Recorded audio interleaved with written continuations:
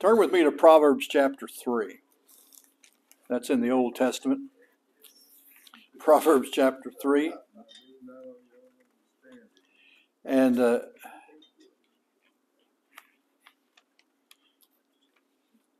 want to talk to you about, my title to this message anyway is called Fuel Up, F-U-E-L, Fuel Up. I thought about calling it Oil Up, but that gives a connotation of, suntan lotion. I'm not talking about that kind of oil. I'm talking about the oil of the Lord, how we need to be filled with fresh oil, and we need to be close to the Lord in these days in which we're living. You see, if you can trust God in the mountaintops of your life, the high points of your life, then you should also be able to trust God at your lowest points. I've seen some mountains this week and I've seen some valleys, and the mountains have their own special beauty. They have their own special environment and their own special qualities, but so do the valleys. And life is not just one level ground, even though we think so because of where we live in the flatlands of Florida. Boy, this is flat country. People say, I grew up in the Texas Panhandle. You grew up in flat country. No, this is flat country. You got to get up on an overpass just to get a view. And then they gripe at you because you stopped. So it's not, you can't get on top of a big bridge to look around. And then what do you see? You see flat, and you see nothing but trees. That's why we don't drive out west anymore, because from here on I-10, from here to Dallas is nothing but trees on either side of the highway. So what did you see on that long drive? Trees and more trees. So Ruth says, I'm not doing that anymore. If you want me to go, we're flying. So we fly over the trees. Amen. But we tend to think a lot of times that life is like where we live. It's just flat or it's just monotonous. But that's not the case. We know that. We know that we go from extremes. We go from high highs to low lows.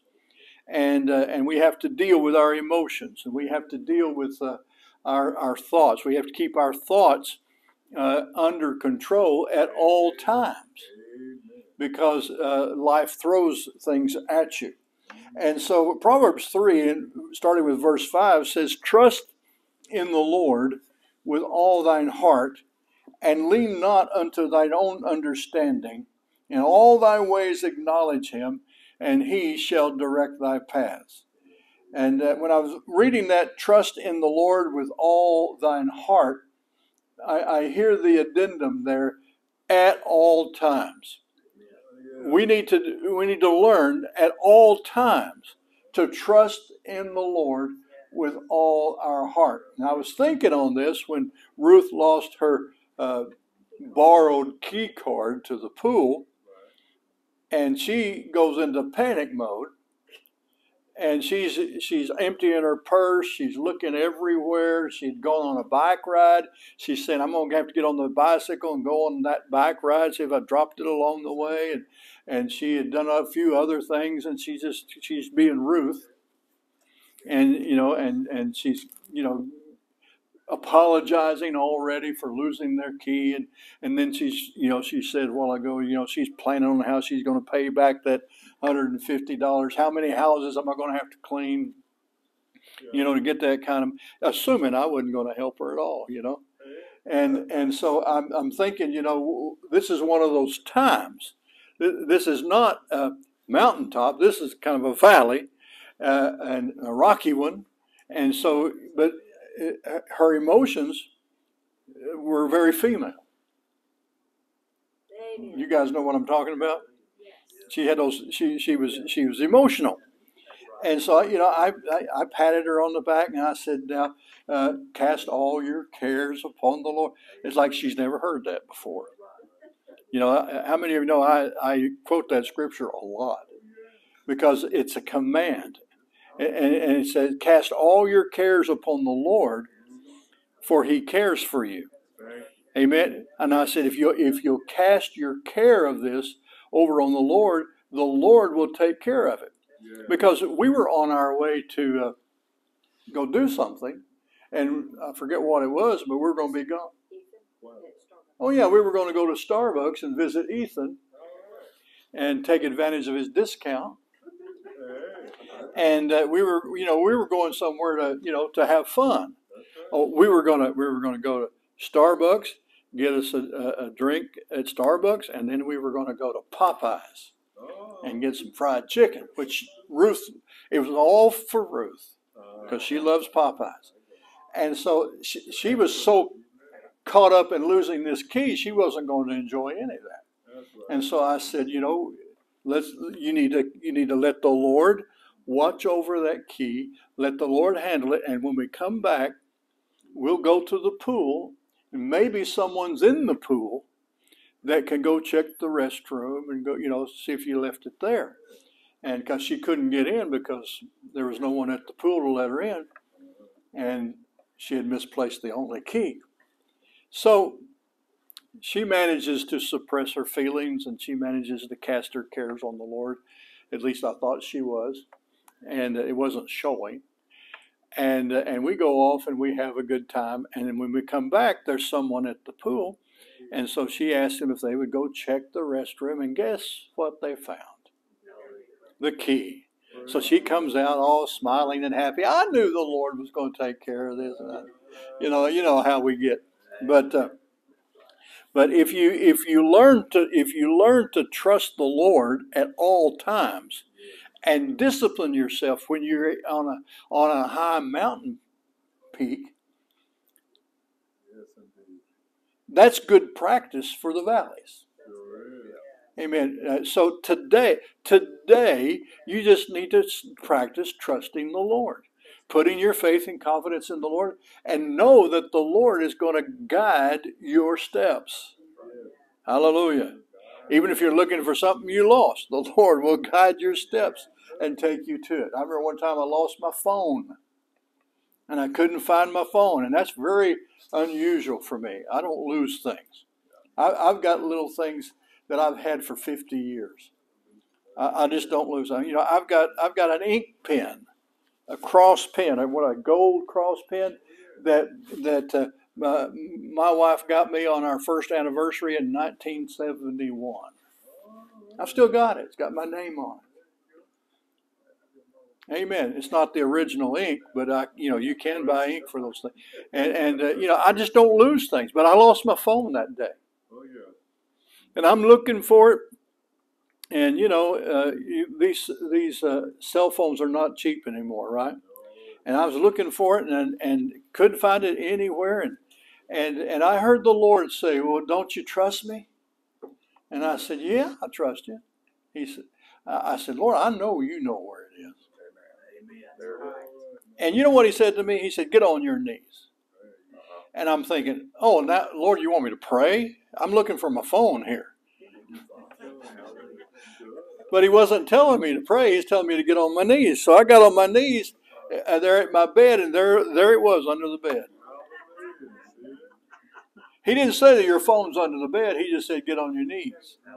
The Lord He's not going to speak to you in ways that you want him to. Because even in when he's given instructions, he wants us to trust his instructions. Amen. And a lot of times the Lord doesn't give instructions that are understandable to our way of thinking. He just tells us to do something. But if we will do what he says, even though we don't understand it, we are saying to him, "I am trusting you, Lord, to direct my path." And he will do it every time. Amen?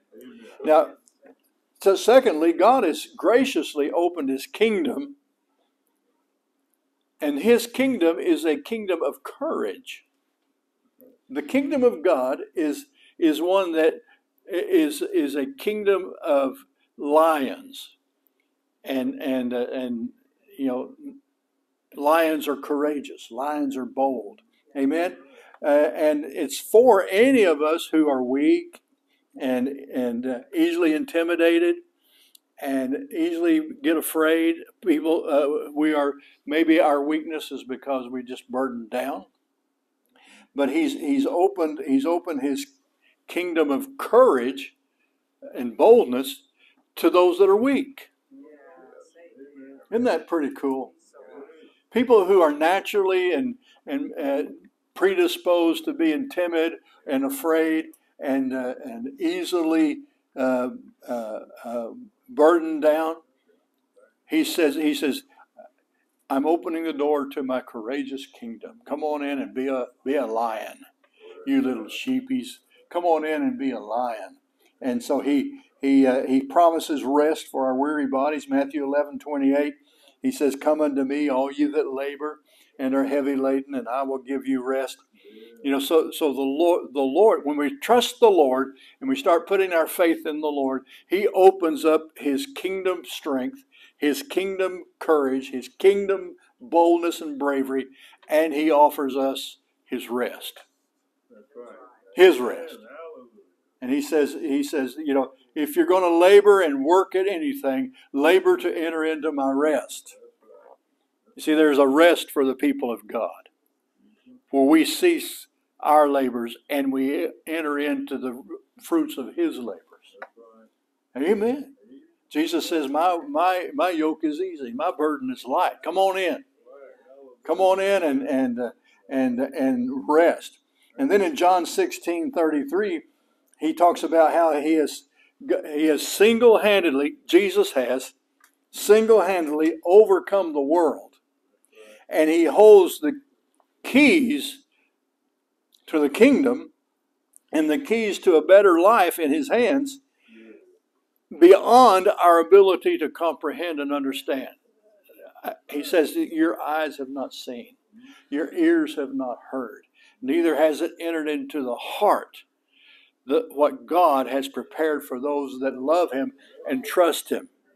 See, if you learn to trust the Lord at all times, He's gonna open up a life to you that only He holds the keys to. Isn't that cool? John 16:33, He says, these things have I spoken unto you, that in me you might have peace. In the world you shall have tribulations, but be of good cheer. I have overcome the world. So the victor of the world, the one who has overcome the whole world, holds the keys to a better life for all of us. If we will put our trust in Him, we're gonna live a more carefree life. But why? Because we cast our cares on Him. Amen. If you do that, then you're carefree. That's why we don't take care, Brother Bradley. We don't take care. We cast our cares over on the Lord, the one who's overcome the world, the one who holds the keys to a better life. Thank God. Hallelujah. Now, in 1 John chapter 5, we find out that we're living in a world of contrast. We're living in a time where there's Antichrist, there's false prophets, false preachers.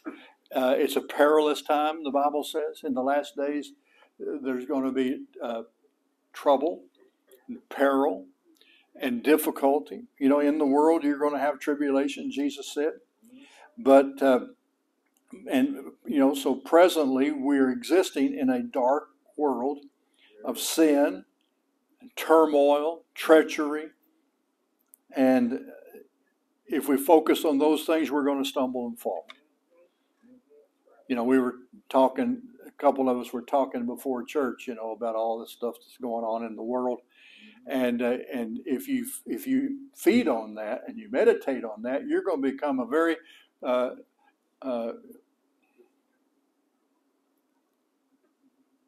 if not depressed, you're going to become an angry person.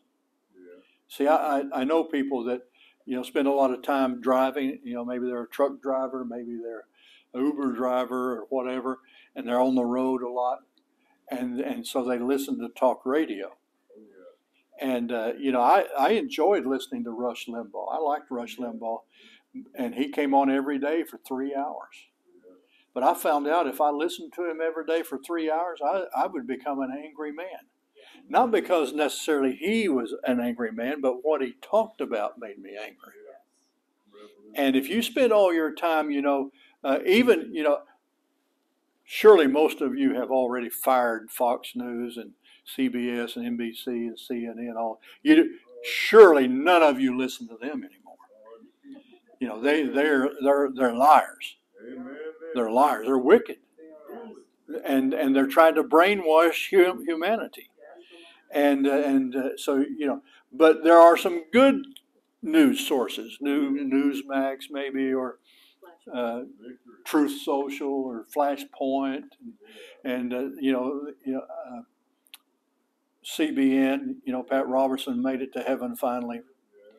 God bless him. I was hoping he would be able to go to heaven, and he made it.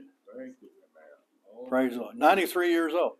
But that kind of news is more trustworthy. But it's still, no matter how you report the news, it can depress you. It can anger you. And then we sit around talking about stuff, and everybody knows something that and everybody putting in their 2 cents worth. It can get you off your peace. And we shouldn't allow things to disturb our peace. Amen. Jesus said, I've spoken to you that you might have peace. When we hear from him, it brings peace. His words still the storm. Remember when he got up and just said a couple words and the storm died down? That's what needs to happen to us daily. When we get before the Lord, no matter what's going on in the world around us, no matter how much corruption there is in our government, no matter how evil Target is, no matter what's going on out there, we hear from God. We let God speak his peace into our lives. That's that whole idea of trusting the Lord. See, I'm going to trust America to the Lord. I'm going to trust Hollywood to the Lord. I'm going to trust. There are a lot of things that if I focus on it and meditate on it, it disturbs my peace. That doesn't mean I don't do anything about it. I write my congressman. I write my senators. I call. I'll do my duty, my due diligence as a citizen. But at some point, I've got to cast the care of it, the anxiety of it, over on the Lord so that I can live in peace. Amen. And so by living by faith, we live in victory. Faith equals victory. 1 John 5:4 says, whatsoever is born of God overcomes the world. And this is the victory that overcometh the world, even our faith. Our faith in what? In God. Amen? Not our faith in the Republican Party, not our faith in a certain politician, not our faith in ourselves. But our faith in God is what gives us the victory over the world. Isn't that great? By faith, victory is ours. We need to get to a point where we can taste it and feel it, even in the polluted air around us. But we know that even in the darkest hour, there's a dawn coming. Praise God. Hallelujah. Who is he that overcometh the world? 1 John 5:5. Who is he that overcometh the world? But he that believeth that Jesus is the Son of God. When you believe that Jesus is everything Jesus said he is, you're going to have a world overcoming faith. Amen. Hallelujah. There's no God like our God. No high like the Most High. Amen. Praise the Lord. And so we want to live a life then that is empowered by the Holy Spirit, because he has made provision to give us the same access to victory, to peace, and to overwhelming sense of calm through our relationship with Him by the Holy Spirit. Look in 1 Corinthians 2:16. He says, "Who has known the mind of the Lord, that we may instruct him?" But we have the mind of Christ. Doesn't say we're going to get it someday. He says we have it. Well, what does that mean? It means I have access to God's thought process. I can start thinking like God thinks. How does God think about Goliath? How does God think about communism? How does God think about all these things that would disturb us if we meditate on them? What does God do? You know what God does? He laughs at them. He laughs at them. And He's already planned and provided for their defeat. They're going down. In God's mind, they've already gone down. And He's just bringing it to pass. And so when we begin to access the mind of Christ, we begin to look at things in this world from His perspective. Well, in His perspective, there's no mountain nor valley. It's just all flat. You know what I'm saying? There's no uphill for God. There's no downhill for God. Amen. God's not intimidated by staircases like me. We went up. Ruth mentioned that chapel on the side of the hill there in Sedona, you know, and there was a ramp, and then there were steps. And the ramp just kind of, you know, went around like that. And you know, we're getting ready to walk up there, and I'm studying it. Do I really want to go up there? And then, you know, of course, she took off, so I took off, and we made it.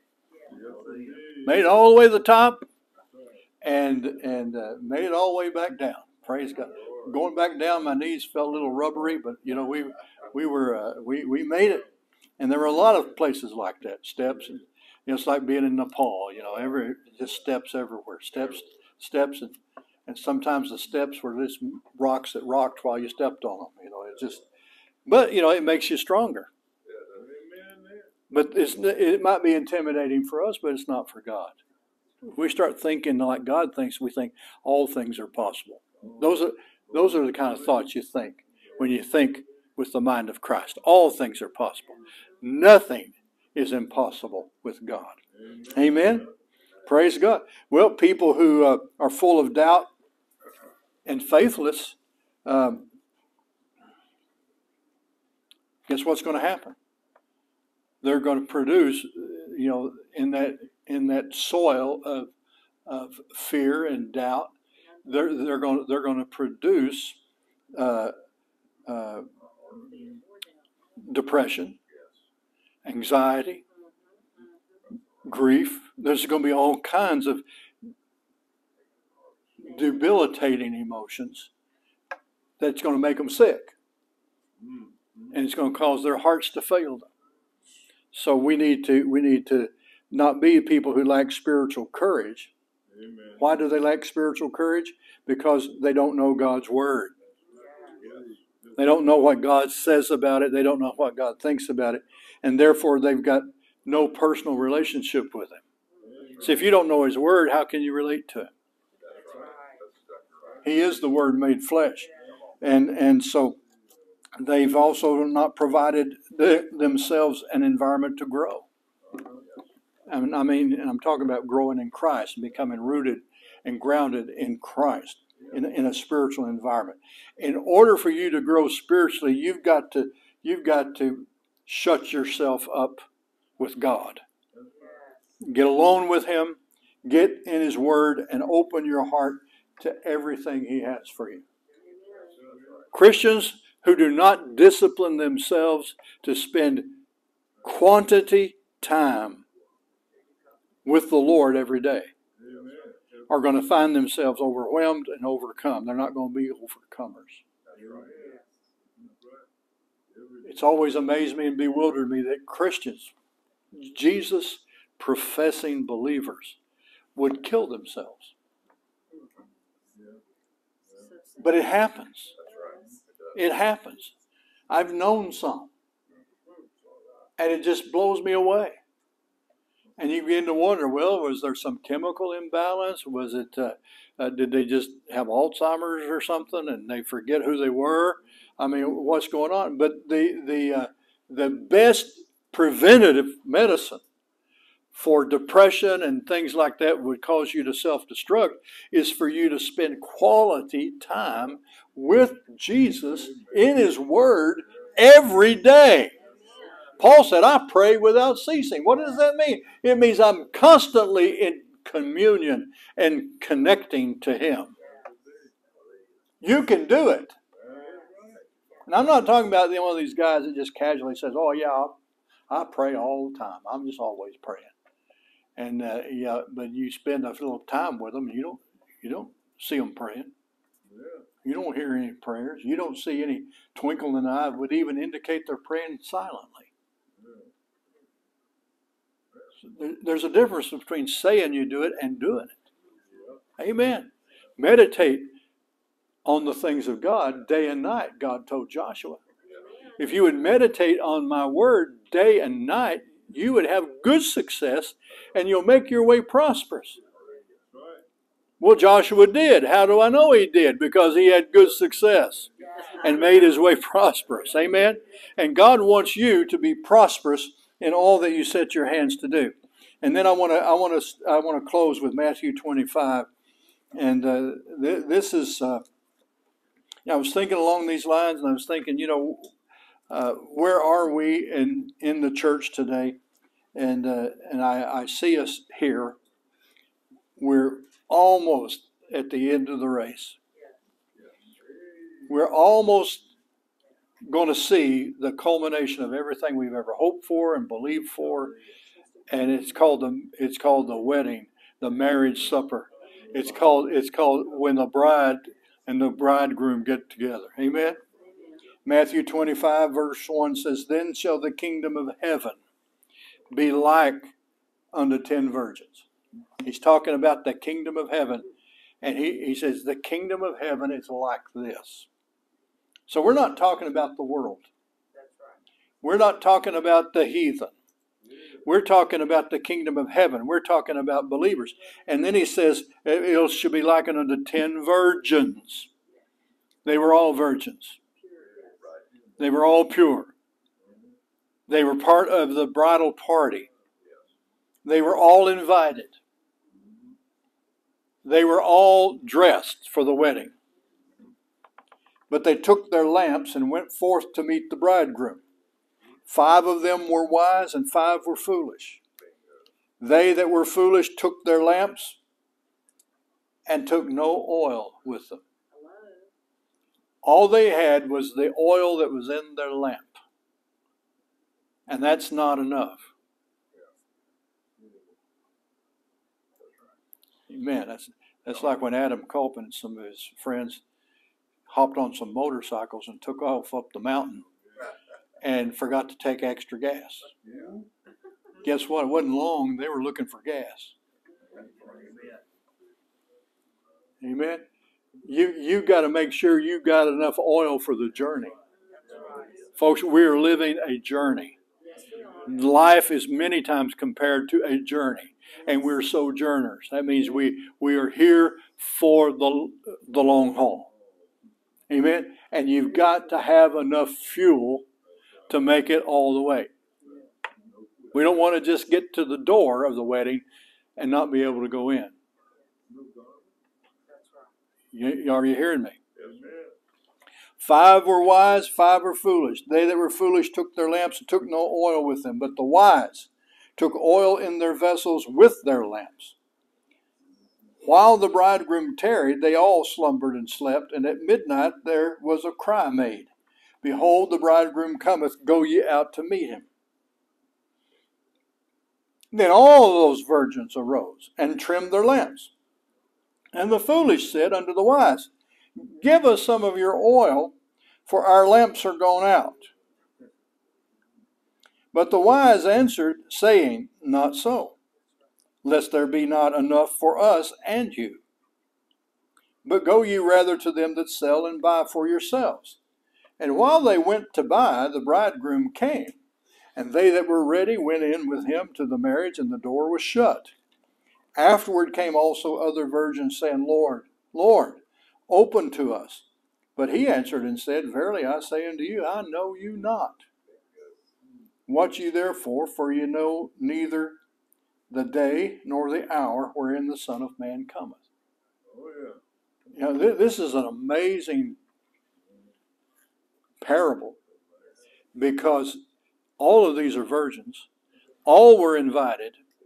They were all dressed and waiting for the bridegroom to come. But half of them,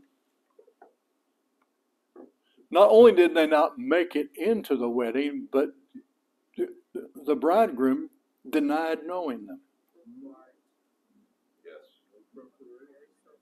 That's serious.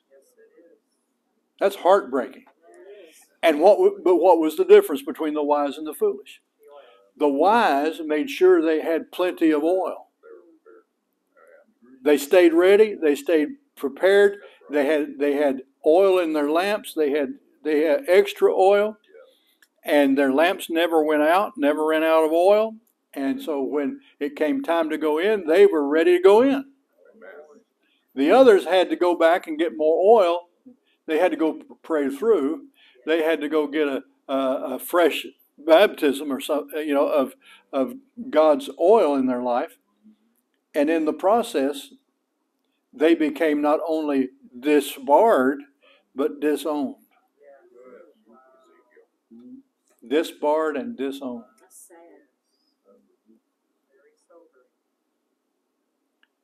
What does this tell me? It tells me I need to always check my oil. Amen. Amen. Always check my oil. Make sure I've always got oil, because I don't want to burn it up. I don't want to burn it all out. I don't want to run out of God's peace, of God's joy, of God. See, the oil represents the Holy Spirit presence in your life. It's the anointing oil, and the oil. One of the main purposes of the oil, or two of the main purposes. One is fuel for power, and the other one is so that we can bear the right fruit. Amen.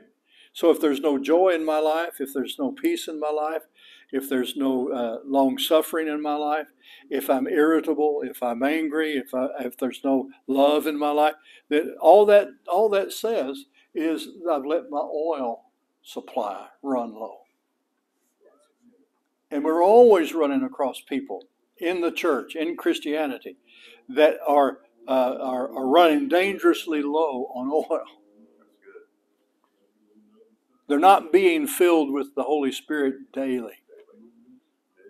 They're not topping off their tank. It's a whole lot safer to go through life topping off your tank than it is to let your tank run dry. Everybody knows if you let your gas tank run dry, and you're going to start sucking up all the dirt that's at the bottom of your tank. And I think a lot of Christians are sucking up dirt because they don't top off. Amen. Now I'm one of these guys. I don't like letting my gas tank get low. If our gas tank gets around a half, we go fill it up.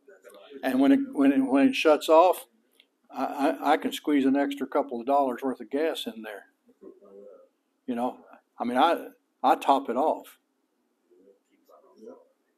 Now they say they got a little sticker right on there, don't top off your tank. And I think, well, the reason for that is they don't want it spilling over and sloshing out. But I'm going to leave here and I'm going to go down the road and burn some gas. And so I want this thing to still stay full when I get home. That's right. You know what I'm saying? And so I fill it up, and then I fill it up some more until it just won't take anymore. I'm one of those guys on the other side of the pump going click, click, click, click, click, click. Another reason I like to fill it up before it gets too low is because it doesn't cost me as much. Now, I know I'm spending the same amount of money, but it doesn't hurt me as bad. To pay $25 than to pay $75. You know what I'm saying? Does anybody live in the same world I do? But spiritually, if you top off, it won't take you so long to be full. And you'll never run dangerously low. You'll never be panicking looking for the next gas station and hoping you didn't pass the last one. Wisdom says fill up and do it regularly. So every day, I get in the Word. Every day I fellowship with Jesus. And every day I pray in the Spirit. And make sure that I've drunk enough to stay full. Because I don't know when it's going to be my last opportunity. And I sure don't want to run out because I don't want to be disappointed. Amen? And doing it just on Sunday morning, that's not enough.